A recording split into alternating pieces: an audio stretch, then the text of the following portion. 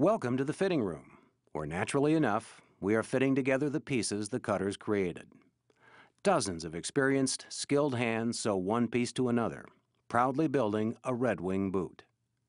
In fact, building some Red Wing boots requires over 120 hand operations. In the fitting room alone, there are often 30 steps.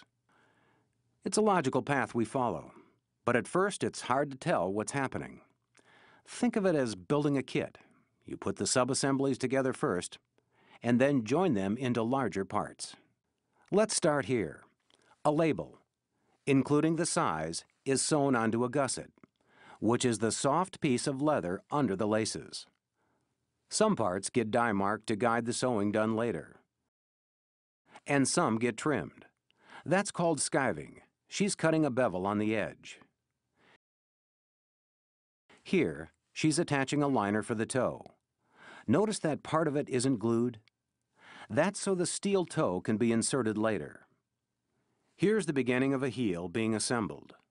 This computer-controlled stitching is sewing quarters to counters.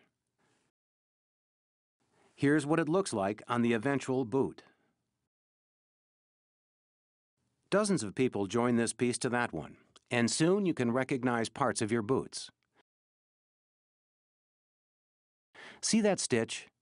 That's Puritan triple stitching. It's one of the things that makes Red Wings just plain better. Stitching is very free-form handwork that takes a great deal of eye-hand coordination.